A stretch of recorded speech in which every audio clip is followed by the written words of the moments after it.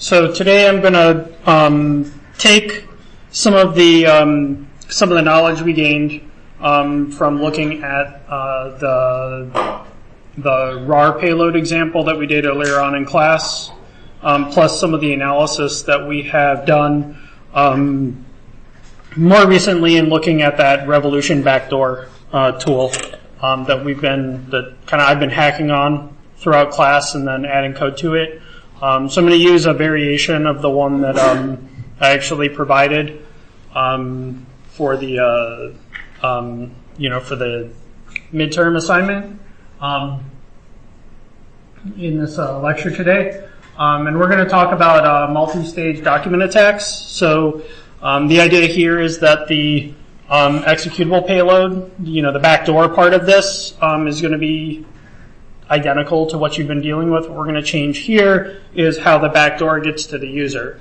So instead of using a kind of very simple, I'd say a configuration level vulnerability, which is what we used with the RAR example, that's really what the vulnerability was there. It didn't do anything to kind of break the tool. It just made use of a configuration vulnerability within the tool. We're going to go beyond that now, and we're actually going to work with exploit tool against Acrobat Reader, and we're going to demonstrate how basically an attack can be built using Acrobat document, a PDF, to deliver that backdoor onto the user's system. So what I'll start with is I'll walk through some steps to put this together, and then we'll start to bring in some other tools that we can use to try to simulate the attack in the lab environment. So to start this off, we're going to initially begin with using the Kali VM. And what I've put on the website here is some documentation that covers using Metasploit, but using it in a more advanced manner. So some of you may remember some of the Metasploit examples that we did earlier that were using the command line tool. The command line tool is really just a front end to the Metasploit console, the MSF console tool is actually just a front end that gives you very easy access and very intuitive access to command line standalone programs like this one that I've got highlighted, the MSF Venom tool, for instance. I'm going to increase the font size on this so that hopefully more of you can see. So selecting this tool right here. So what I'm going to start with is jump up here to this is my Kali VM. So I'm going to jump up here to this, and then also I'm going to go over here, and I'm going to just I'm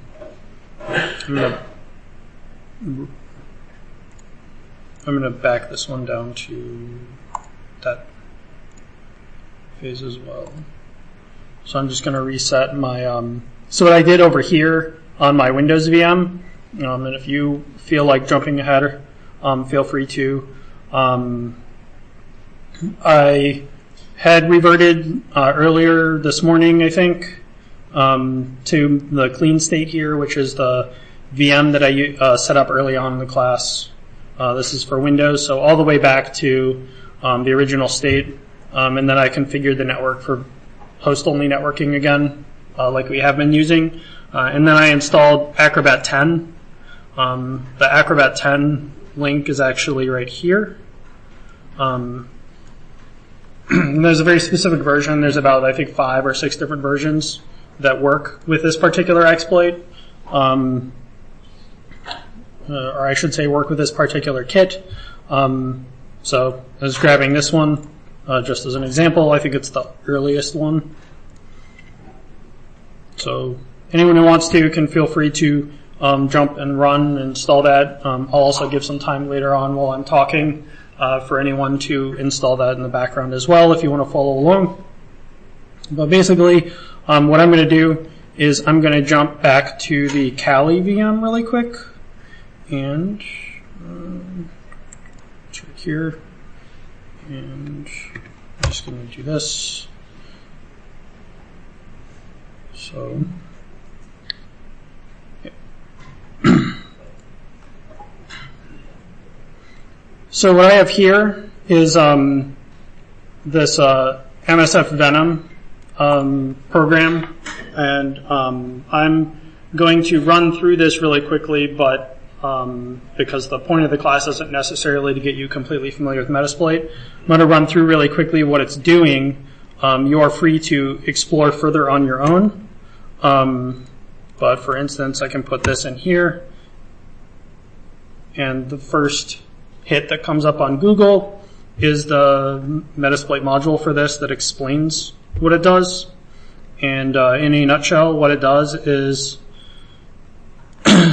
this is a exploit payload that will run code that that downloads using any one of these three protocols a file that's hosted and then executes it. So the stuff we did manually, stuff that we had the user do manually during one of the lab assignments when you had to put together that little web page, this is going to basically do that in the background, and it's going to exploit Acrobat Reader and then make Acrobat Reader kind of silently do that in the background unbeknownst to the user.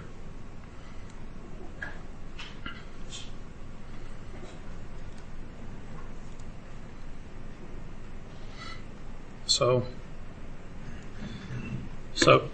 generating these on the command line is relatively easy. What I can do is I can just kind of copy paste, and then I can run it. Your Kali VM will work the same way, so it should be able to mimic exactly what I'm doing. And then what you end up having is you end up having a file that is called payload.bin, which is basically a generic binary file. One of the things that's probably useful to point out here, and it might help if I do this really quick. So the command line that I just pulled out, let me increase the font size over here too. Oops.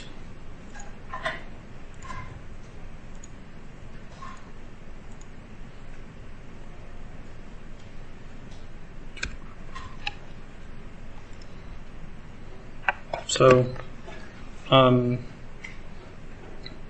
what this little option does here is that because this is generating a binary payload, it can have any number of byte values. So I took out a term that's useful, or an argument that's useful for telling it which byte values to avoid. Get into that a little bit later, but suffice it to say that in this case, we're trying to write a exploit that's going to be encoded in JavaScript, and it'll be put inside of the PDF. Because for those of you who aren't aware, just like in Office macros, so Microsoft Office supports like that Visual Basic script that a lot of you are probably familiar with, right?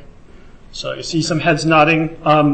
Acrobat Reader supports scripting language as well, but Acrobat Reader uses JavaScript instead of Visual Basic, right?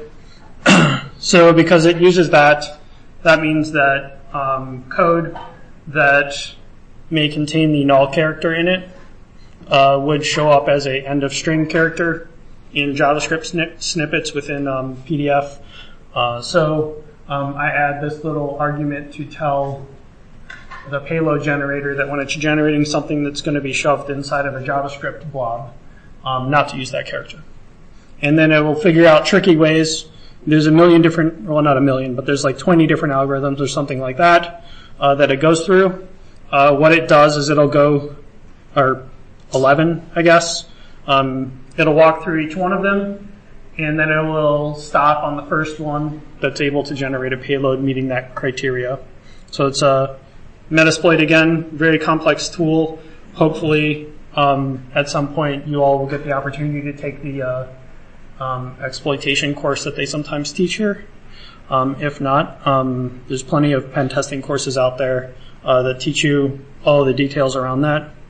But anyway, the reason that I wanted to kind of walk through this was I'm going to generate the payload without that little trickery, because the trickery makes the assembly code very difficult to read. And so now what I can do, and I'm just going to dump the disassembly of this So it's not going to be pretty or anything like that.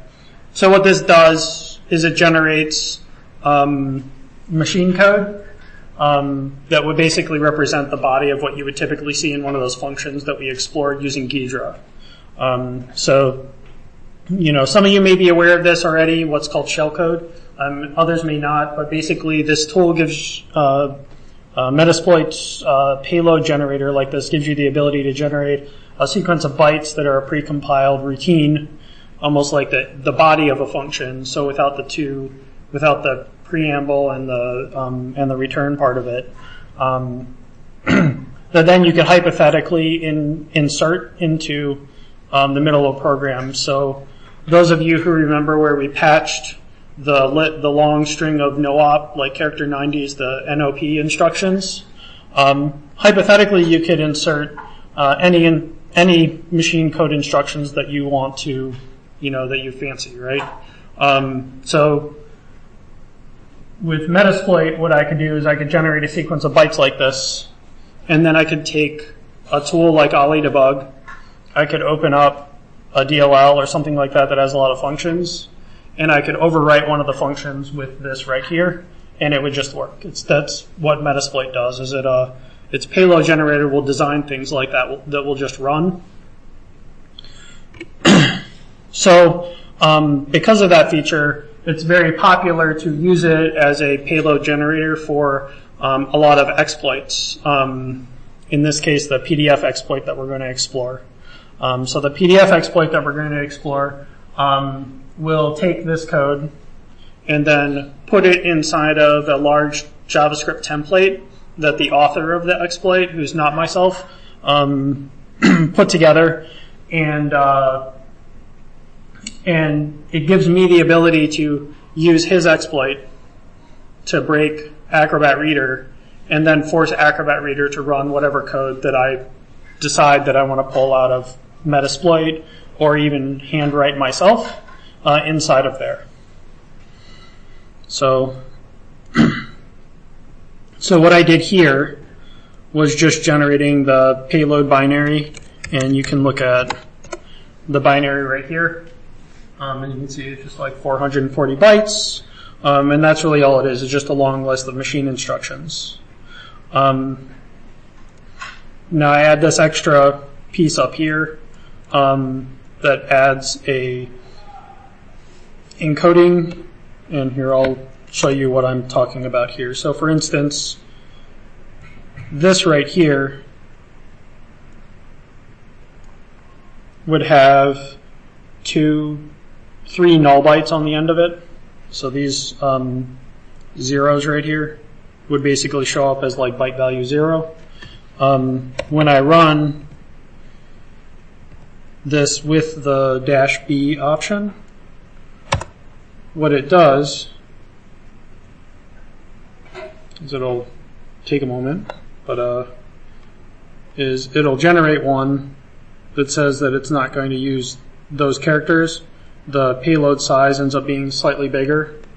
And then if I look at it, you can see the code in here looks completely different than the last one, right? So the second line no longer has that, it was like E8, 9 something, and then 6 zeros. And actually, if you scan through all of this code, you'll never see the zeros. Now, one thing I'll say about this is that this uses some like really advanced assembly language that you probably won't even be able to learn at any one of the classes here. And I'll be honest, I struggle to make heads or tails of what any of this is. But someone who spent days upon days upon days inside of an assembly language reference manual figured out some creative trickery using the floating processor unit of the CPU to be able to make this whole unpacking scheme work. And then to everyone's benefit, we get a tool that allows us to encode our shellcode in a kind of self-modifying bundle. So what it'll actually do is it'll unpack itself in place. So somewhere down here, I will be totally honest, I don't know exactly where, but somewhere down here is actually what is encoded bytes. when this runs, it'll actually unpack those in real time in memory. And then once they're all unpacked, it'll jump to that code and then continue running it. So anyhow, that's the payload that we're going to use. I just kind of simulated it so that I could kind of show you underneath the hood what's going on. Because number one, some of this stuff is exposed to you when you run the exploit, and it's also, I find, very valuable to know what components are responsible for what parts of the attack. Because most of the malware that you're going to run into isn't something that was put together with one big tool, right? So like even in this case, Metasploit, I may use Metasploit for one part of this, and then I'm going to use, this code right here. So like this GitHub repo up here, I'm going to use this for a different part of the attack. Neither one of those are the backdoor. Then there's the third piece of code, which is the backdoor that we've been playing with. That's a third part of the attack. So 1, 2, 3, 3 tools to basically put together one attack, and that's not necessarily the limit. So I just figured I would demonstrate that for everyone as well, so you can kind of put together the dots of which parts of the attack come from which components. So I'm going to remove this for now because I don't need it. What I ended up doing, I wrote a bunch of documentation here about what's going on, and then down here you can actually git clone that repo if you want to follow along. I'll also say that this link right here and then this link right here are extremely helpful as well. So you can see this was released in December 2012. And if I remember, this is the article put together by the guy who discovered this vulnerability in Acrobat Reader, and then he proceeded to generate the exploit generator and all that stuff so that it was helpful in providing code that Adobe could use to try to fix this bug. And it was a very kind of esoteric bug. You can see that it's buried deep inside of the bitmap rendering code. So, and then he's got an even longer white paper report that basically goes into detail about what's wrong, what he had to put together. So you can see this right here is kind of one of the key pieces, where he's basically like using the image tags to provide an image inside of the, in this case, the XML code, which then gets accessed by the JavaScript, and I'll go into that later. And he pulls out some of the code that, basically this is pseudocode of it's derived from his analysis of Adobe's software. So you kind of analyze the disassembly, or probably analyze some of the C code that was generated by a tool like IDA Pro, because this obviously would have been before Ghidra, to try and give an idea of what was being done wrong, so that it could help Adobe find out what they should do right with that particular piece of code. So those are both really helpful reading. They kind of give you some insight into how some of these attacks can break the reader. So I already pulled this down here, and the way that this tool works is, go here. Well, I'll just do this. So we can do a help. So the way that this works is you can give it a binary payload. So that one that I generated that made the payload.bin, if I wanted to go and manually write assembly language and then, assemble that into machine language, I could do that, have a binary file, and then I could pass it to this tool, and it would eject it right in. It also has the ability to exploit Metasploit, or not exploit, to run the, in our case, the MSF Venom tool, and create a custom payload using MSF Venom. So using that kind of raw output feature that I just demonstrated, which means that the author wanted to make this so that it was something that was easily accessible to anyone who already had a Metasploit kind of workflow put together. So that's what we'll use for this.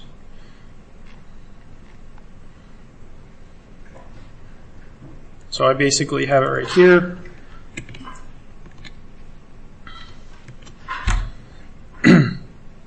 And so the way that this works, because this is an older Python module, so the author wrote this in 2012, they wrote it before Python 3 had come around, so there's a lot of syntax in it that's only compatible with the old version of Python, which is one of the reasons I have both versions on the Kali VM for you. And then what I do is I added MSF payload, and then you may recognize some of this because I had it earlier. What it basically does is takes kind of the end, like 75%, like 3/4 of the command line that I showed earlier. So it assumes that you're running MSF Venom. It assumes that you're going to pass it -f raw to tell it to output a raw file instead of some other type of file. And then it assumes that the next argument in the list is going to be the name of the payload. So in this case, the one that I searched for on Google, and the one that I built the last executable with. So the other thing that we're doing here, and this is where we kind of get into the payload. I'll actually do this for you all. So I'm going to do MSF console. And so what's nice about Metasploit is they have this, they have this nice help that I demoed earlier. So if I do info space and then the payload name, it'll go and give me an explanation of what each one of the parameters are that I can give it. So the exe is right here. So by default, it uses this exe name. Has an exit func, which is a exit technique, which I'm not going to get into right now, but we typically use this one just because it happens to be the default. And then a URL. So basically, the URL is going to be where the file is that's hosted. So the example that we used up here, and it's something we'll carry it down, is I'm actually just going to host it at this made-up domain name. And I'm actually hosting it as a PNG file.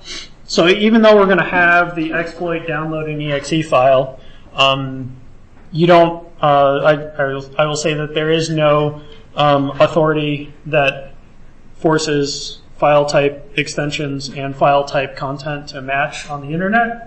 So you can name anything on the internet that you want. It's kind of like that old adage, don't trust anything on the internet. So,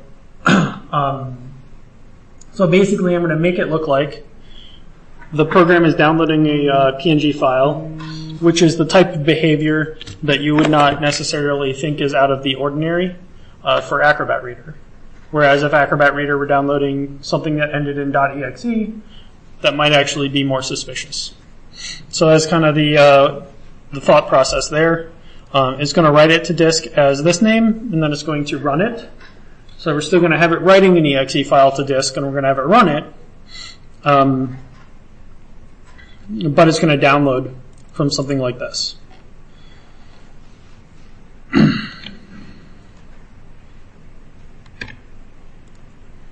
So I'm going to run it, and I'm going to output it into a file called attack.pdf.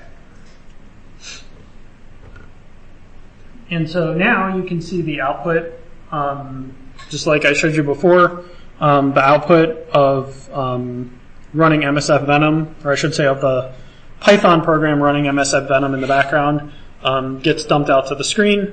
You don't see any evidence of errors here, so then we can look at the attack.pdf, and the attack.pdf is right there, and it looks good.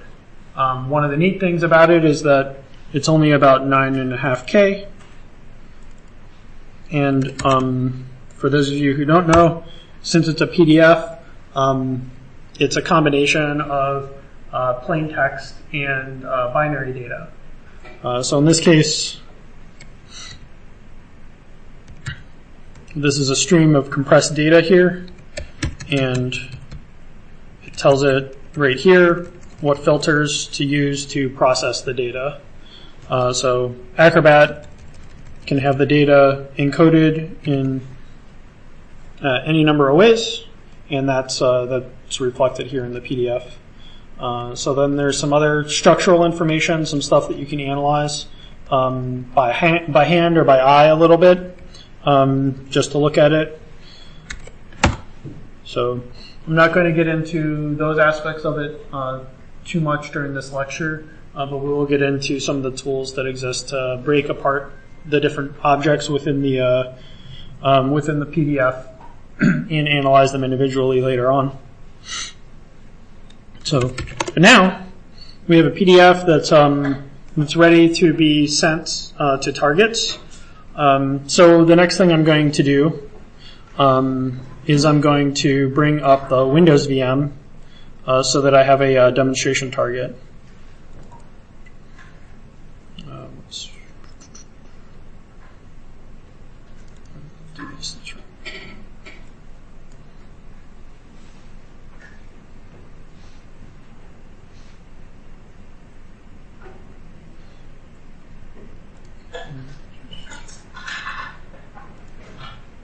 All right. So this will be my Windows VM. And you can see here, I've still got the adapter set to the host-only adapter, like we did earlier. However, a couple things that I'm going to change here. In one of the previous lectures, I demonstrated how to set the default gateway to be pointed at your Kali VM. In this particular example, we're going to go one step further, and I'm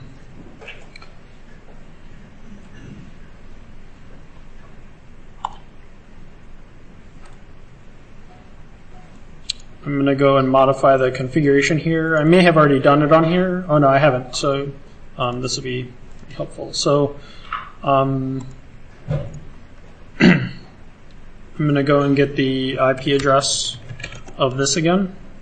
So it's 104. I don't know if that'll fit the copy buffer. Yeah. So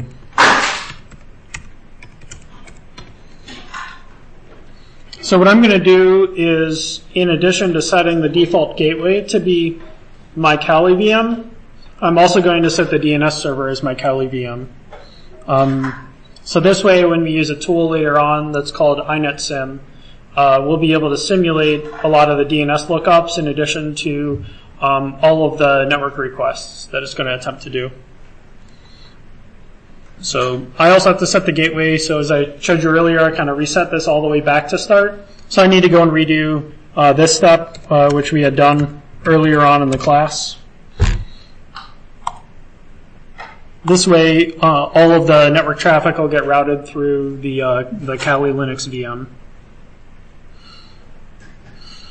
And then sometimes you might get prompted for this. I usually end up picking the most trusted network because I want to simulate the environment where the malware is most likely to perform the bad actions that I want it to do, because my goal is to try and figure out what would the malware try to do if it were dropped onto a machine that's unprotected, right? Or that's weakly protected.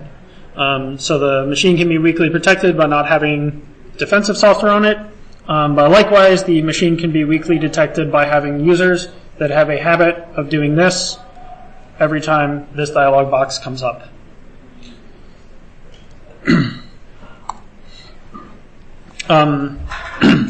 The other thing that I'm going to do here,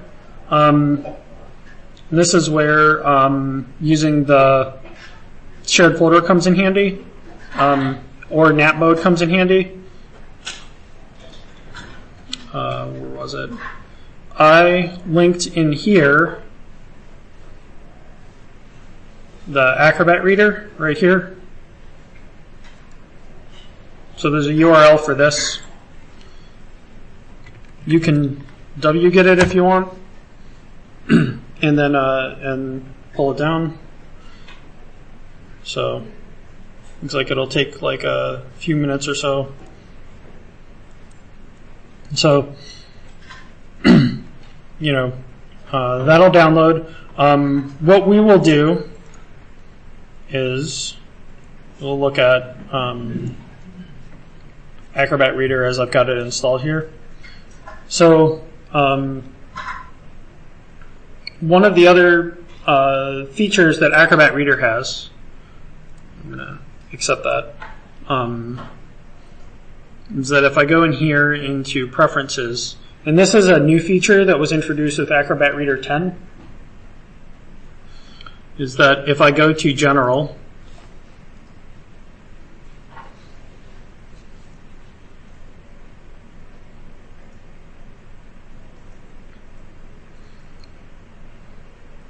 then down here, down here, it's got a nice enable protected mode at startup checkbox. So they introduced this concept of protected mode in Acrobat Reader 10. This person's exploit actually halfway defeats it for the purpose of the attack we're trying to do. You can actually pair it with another exploit that the person found, which is kind of a really long series of building blocks that I'm not going to all clump together for this lecture. But using the exploit's ability to bypass this halfway, plus the other exploit that the person has put together, you can actually get the Acrobat Reader to be exploited without having to uncheck the protected mode box.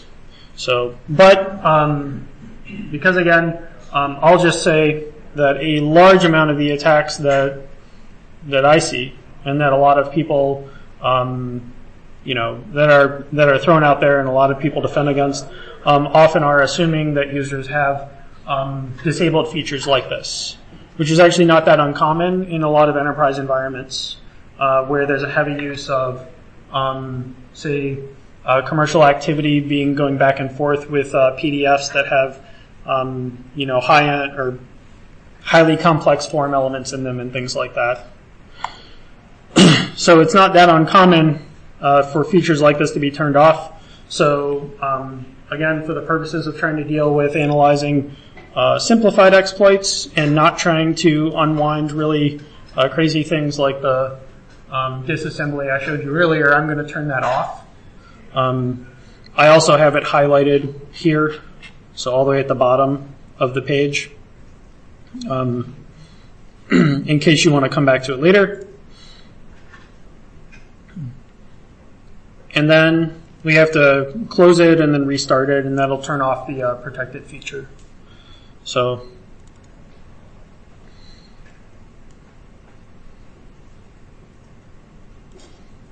you can see this is downloaded. If you want, you can go ahead and install it on your VMs if you have a chance, and then also follow the short instructions here to basically turn that feature off. What I'm going to do really quick is I'm actually going to jump over to, let me see, I'm going to jump over to the GitHub repository for this thing, just to show kind of one more thing. So, and this is more for informational, but just it kind of steps in with the whole, these exploits are all put together from a series of, a series of building blocks, right? So this person, in addition to this one, which this is the exploit that we're looking at, he also has this exploit down here. This exploit down here doesn't have a lot of explanation down there. But basically, this is a DLL exploit that he has set up so that he can package it into the other exploit that we were looking at, and he can get around the sandboxing that's built into Acrobat Reader. So if I take this thing and then also bundle this with the shellcode I'm trying to execute, so basically add another stage, then I can have a much more complex attack that tries to bypass that protected mode feature. So kind of in a nutshell, showing you that the stuff is there if you would like to try that on your own. I'm not going to dive into that for this week's lecture just because it's an added layer of complexity that could probably stand to have its own dedicated conversation, and I don't even know if I want to dive into to that particular topic right this semester. So anyway, you can see Acrobat Reader still continues to work and everything like that. The next thing I'm going to do is I'm going to go over here, and I've actually I was running this in the background before, but I have this iNet Sim tool.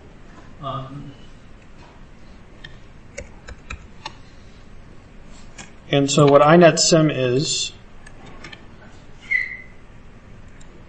basically an internet services simulation suite. So I can go here to features, and this is all linked in the earlier documentation that's over here somewhere. I think I have it linked all the way at the top. There we go. So what it has the ability to do is one program that allows you to, or that will listen on all of these services. So it'll have a fake server that implements the protocol for every single one of these things, so that if you have a piece of malware, or in some cases if you have like a honeypot that you happen to be throwing. If you have a honeypot that you happen to be throwing stuff into,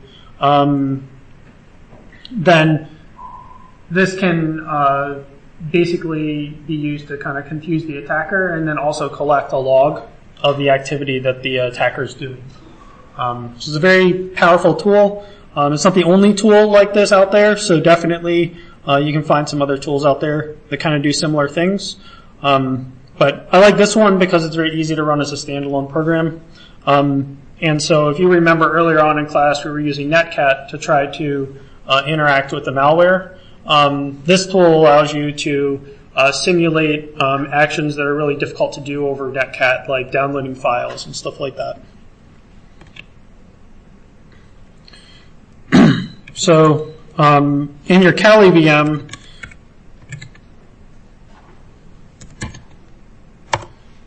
there's a inetsim.conf that's over here. So what I'm going to do is I'm actually just going to show you the differences between it and the one that I did for this exercise. And you can feel free to open it. You can jump to these lines. But by default, it comes with a bunch of pre-configured settings, some of which don't really make a lot of sense for our experiment.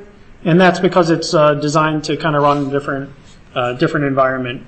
But for example, by default, it has it just listens on localhost. So I changed it so it's listening on the network interface, the default network interface. The other thing that I can tell it is I can tell it that the default IP address that I want it to give out whenever a DNS lookup is made. So one of the services that it fakes is a DNS server. So if I don't want to have to manually configure a DNS server, I can use this to set it up. And then I can have it tell every single system asking for a name lookup that that IP address, my Kali Linux IP address, is the is the host name for that, or the IP address for that. And then you can put in default domain names and stuff like that. So if you want it, I should say if the domain name of the server is often the response to a certain command, as is the case with like mail, for instance, SMTP. SMTP, a common part of the protocol is to ask for the server's name. You can actually have that stuff changed to any name you want. So, for instance, if you're trying to pretend that the server is is Microsoft.com or something like that to whatever is talking to it, you can configure that in this file. So it's a really long configuration file, and I'm not going to go through all the different configuration options in there. But I will say that if you go through the feature section here, there's multiple options for each one of these features. And if you're familiar with any of these services, you probably have some ideas of what some of the options there that might be useful.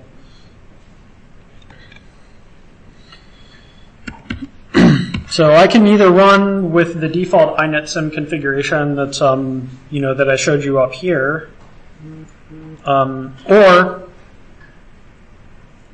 I can give it a configuration file that's the modifications that I just showed you up here, and that's what I'm going to do. And again, those modifications are mainly to configure it so that it listens. All services are listening on the, this IP address here, and that whenever the fake DNS service is asked for a DNS name, it always gets back the same IP address as well. The goal being that I want to convince the Windows machine to assume that every single website that it's going to reach out to is actually my Kali Linux VM. So kind of trying to do a similar approach to what we were doing with Netcat and with IP tables before. But in this case, we're going to do it with actually faking the network protocols. So now I'm running it. And this tool should be installed on all of your Kali Linux VMs as well. So you shouldn't need anything else to install. I'm 99% sure I got it installed on the version of the image I gave you. So I've got that set up.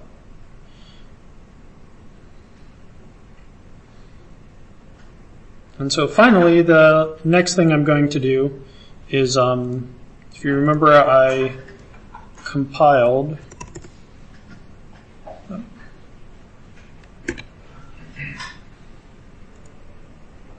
Oh, where did I do it? Yeah, I made the I made this right here.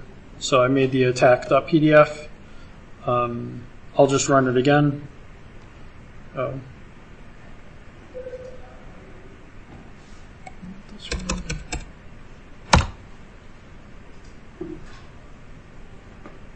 Wait.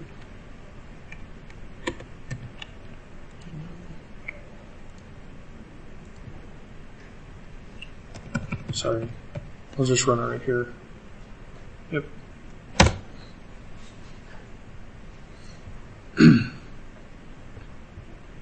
So I'm going to build the PDF again, just because I want to make sure that I got the right version that I actually built in class today, and not some old one that I had from before.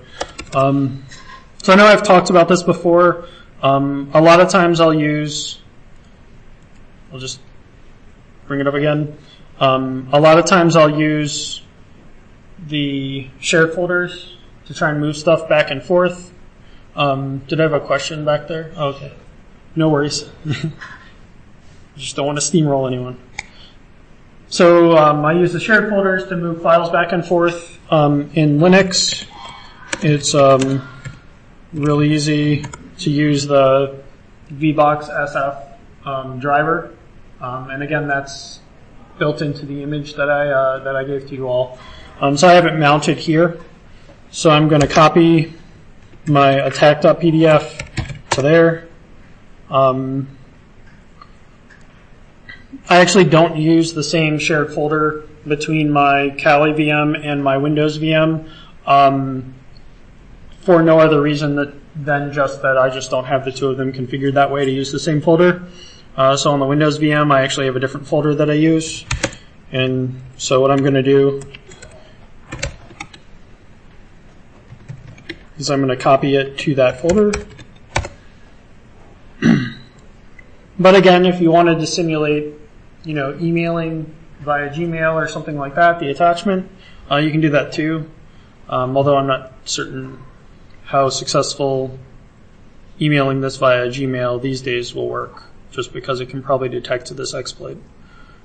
But there's a lot of other tools out there to try and simulate the same thing. So here we can see the attack.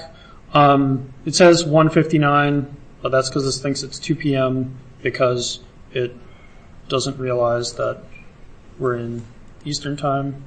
So some of you identified this identified that little configuration during the forensics exercise as well.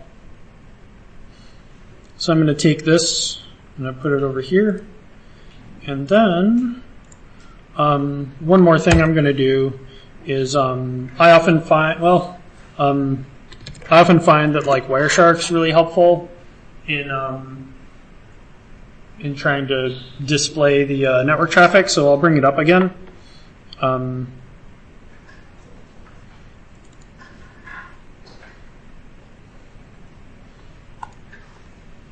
And so I'll say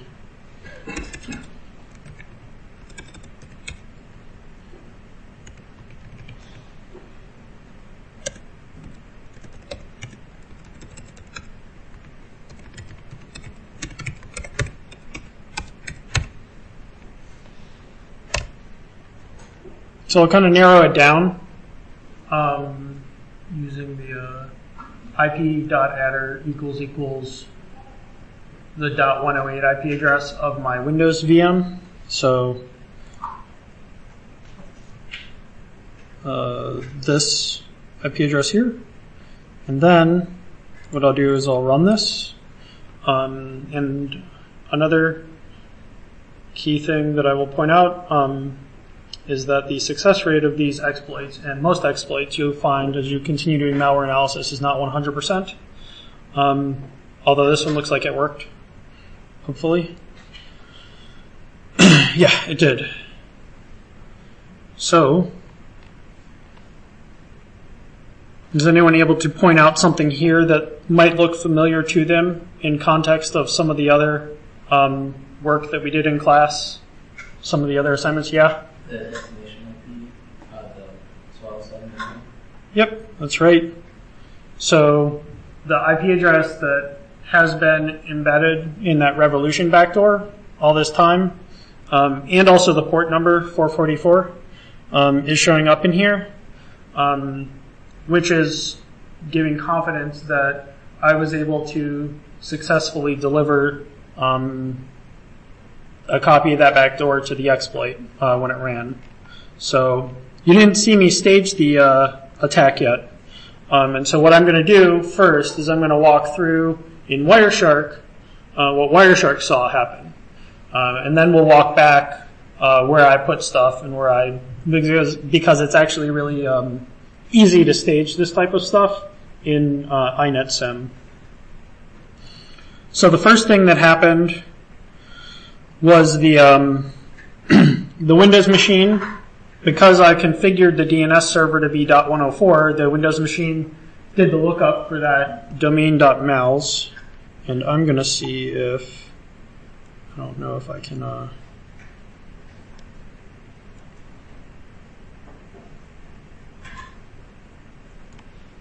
there we go. So, let's see if this hopefully doesn't kill anything. There we go. So that's a little bit more readable. So the first thing it did was it asked for the domain that I hard coded using the using the using this, right? So it saw that it looked that up, and then it got a response back telling it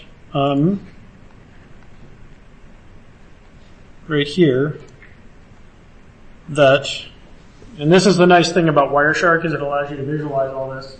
Basically responded back and said that, okay, for that domain, the IP address is here. So that piece is contributed by inetsim.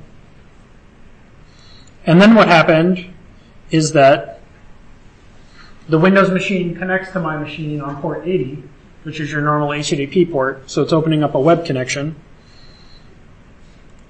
And then once it's established, it's sent this GET request right here. And then also, and this might give some insight into what aspect of the Windows is actually in play here. It set the user agent string to be win-inet. So if you remember, during some of the Revolution backdoor examples, in order for the FTP code to work in Revolution backdoor, we had to link it with the win-inet DLL. Or if you looked at the source code at the top, there was the win-inet.h was included. So we're using the same code here to basically do the fetch. So this is Adobe Acrobat Reader is already taking the shellcode that we built earlier to basically ask for this file. And you can see that it wants to get that file, and this further breaks it down by all the different parameters. And then I'm just going to see if I can do this. Yeah. And so then what ends up happening is it gets a response. This thing doesn't parse the response. Or does it? It might parse it up here. No, it doesn't. But, oh well. You get to see all the headers and everything. Oh yeah. Okay. Well, there we go. So anyway, what ends up happening is it gets the response, and the response data is sent. It's actually, because it's a large file, it's broken up into multiple packets. So you see them bounce back and forth here. And then eventually, it has some other random stuff happen. But eventually you get to a point where it's complete. And here we go. It actually broke it down here. So this piece right here actually includes all the stuff above it. So this is the response where it's, sending back. It actually tells it that the content type is image PNG. The content length is 99 kilobytes. And then the server is inetsim HTTP server, so it even announces itself. So these are, of course, all things that we can probably configure if we wanted to, so that we could make this be a little bit more stealthy to the malware. So, but then eventually you get to where the client, the Windows machine, starts trying to reach out, right? And there we go.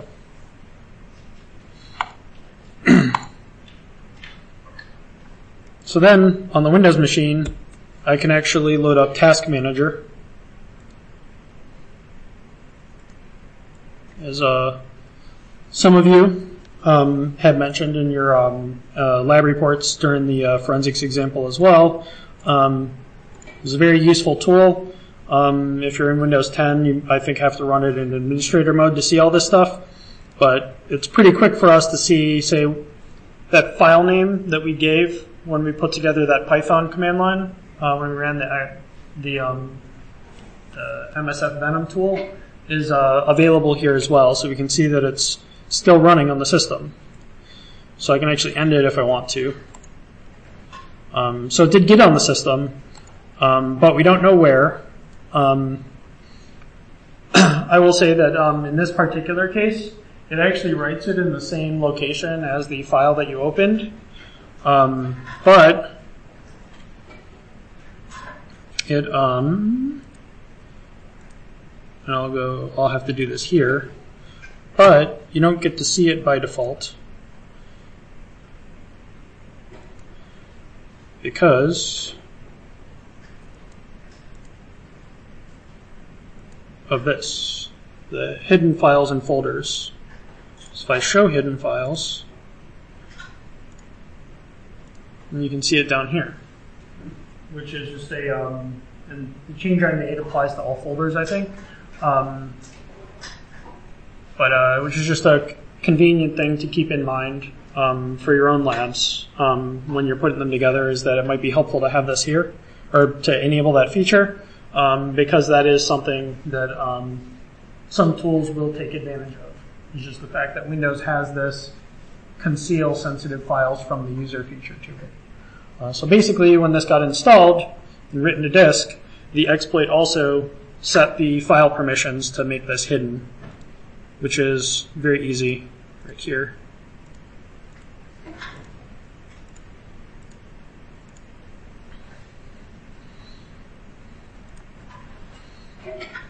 So then what I'm going to do is I'm going to delete that really quick.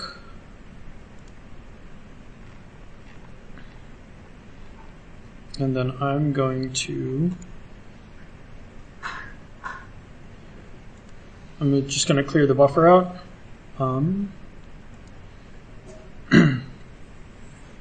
And so the way that inetsim works is that you can actually populate a number of example files in this folder here. So in like /var/lib/inetsim. If you run, I do believe inetsim does run in Windows. I cannot remember exactly where it stores this stuff in Windows. I do believe that this is a directory that's configurable. I can probably, I don't know where it is though, but yeah.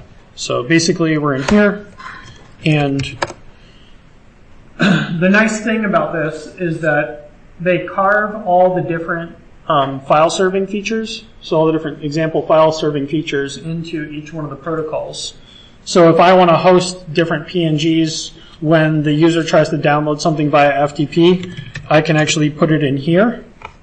I can put an uploads folder and an FTP root folder so that I can keep track of any of the files that the user uploads using FTP. So those of you who may have looked at the Revolution backdoor example a little bit more closely might have noticed that there's a large section of the program that has FTP commands in it, and those FTP commands are used for sending things like screenshots of the user's desktop back to the actor, right? So using this tool, hypothetically be able to simulate the FTP interaction feature that's in Revolution backdoor and experiment with that in addition to the command line stuff that we've been playing with. And then for our HTTP example, it's got a number of things. So it's got a www root, which is right here.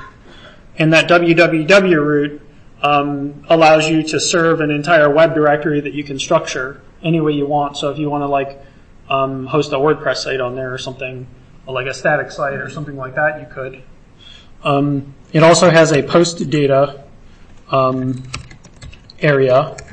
And the post data area, you can see already has some stuff. And so I can open up one of these. It would be difficult to make heads or tails of it, but in a nutshell, what's going on here is any software that's making an HTTP post request, those post requests will be captured and saved to disk. So if I have malware that maybe I can interact with it, but it's posting all of everything that it sees to a folder somewhere, I can actually capture that side of the behavior, and it's archiving it for me. So automatically it's archiving it for me. But then the feature I'm using here is this fake files. And the fake files allows me to have an example file for a bunch of different extensions. So this is set up so that if anyone tries to get any kind of GIF file, it will always return whatever the contents are of this sample.gif. Ditto for the sample.png. And as you can see, this one actually has a relatively new timestamp. And that's because this is the file that I served it. So if I was to just do a hex dump sample.png, well, let me do the view that you are going to be more familiar with. You can see that instead of this being a PNG, it's actually a Microsoft executable file. I can also just run the file command on all these, and you can see that this one is a PNG file, but then sample.png is a Microsoft Windows executable. This is a JPEG, etc. So again, you don't need to, the file names don't actually have to match the file contents as far as like file type testing goes. And then finally, for this particular example, yeah, so then there's MIME types as well. So that it uses this, and you can extend this as you see fit to try to map different, MIME types that the web application may respond with. So what we might be able to do now is I would still have to do the IP tables command. Let me see if I actually have it in my history buffer. I don't.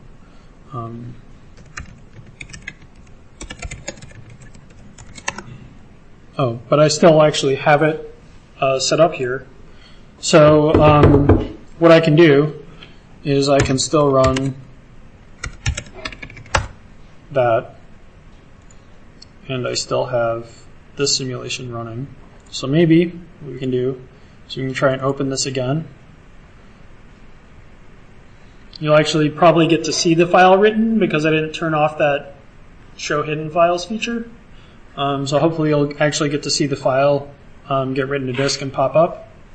And then with any luck, this other component will work too.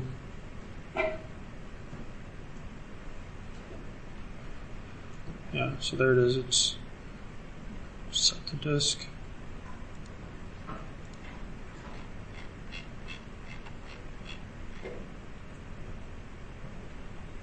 Oh, I know what I screwed up.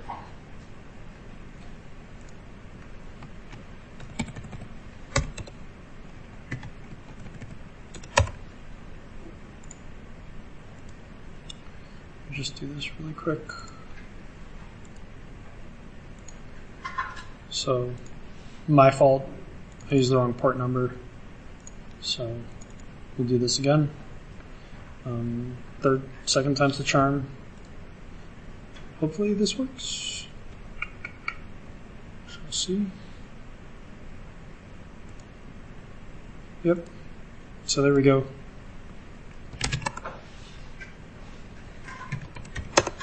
And so then, maybe I can do screenshot. I don't know if that'll work or not.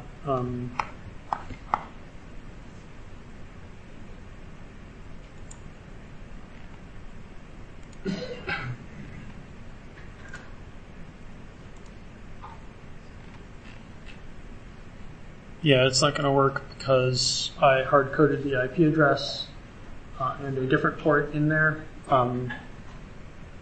for the FTP server. But basically, you get the idea. If I want to, I can. And then it's crashing.